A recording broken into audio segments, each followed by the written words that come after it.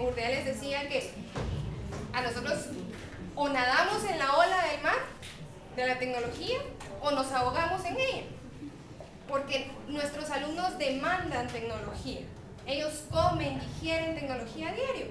Entonces, uno de los retos que a mí me ha tocado enfrentar en el colegio es integrar esa parte de la tecnología, que los maestros de todas las clases, de todas las materias, trabajen en conjunto conmigo, que ellos utilicen mi clase de computación para hacer proyectos integrados, y por eso el tema, basados en una lección, en un tema de estudios sociales, de matemática, de ciencias, de idioma español.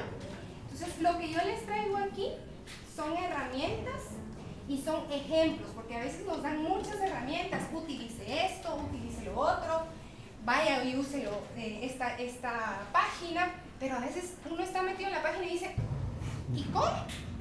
¿Qué puedo hacer yo con esto? ¿Verdad? Entonces, yo aquí traigo un poco de los ejemplos que yo he hecho con mis alumnos, que han sido todo un éxito.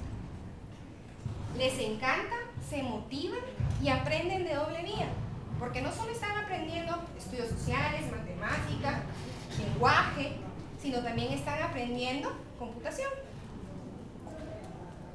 Entonces, el objetivo de integrar es eso, ¿verdad? Usar contenidos de 2 o más materias, porque no solo computación y matemática.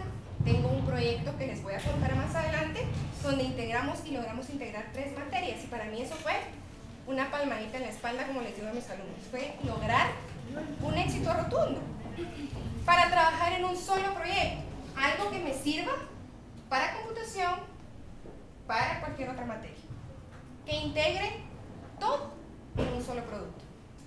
Entonces pueden estar aprendiendo de los mayas y van a hacer un video de los mayas y después van a escribir sobre los mayas.